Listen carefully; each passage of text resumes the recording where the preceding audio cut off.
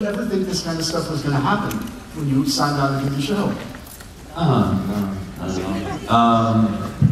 don't know. I don't know. I just, you know, the show is so good. I'm a fan of the show. I'm a fan of everybody on the show. The writing is so good right now, and the stories are so fucking good. I mean, sorry, children.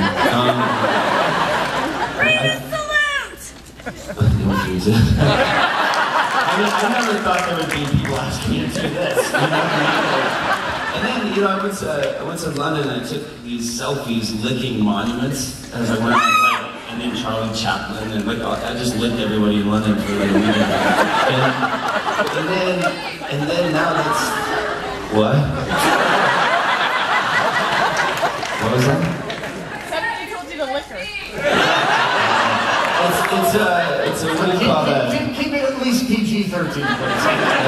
It's just licking. It's just licking, yeah, I don't know.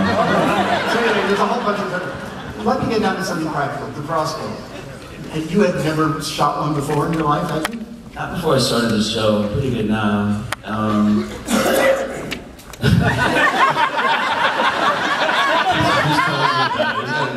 He's probably better than me.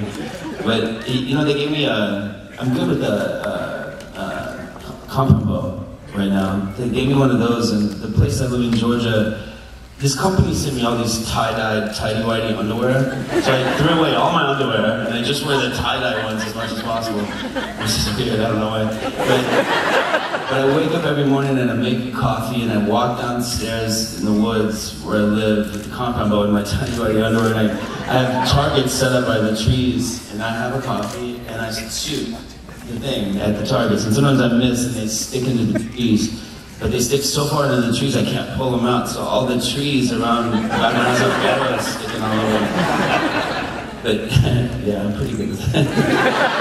I'm so tired, I'm rambling, I'm so sorry. This is getting to the true side of things. You made an allusion to the fact that the show can be emotionally harrowing to work on.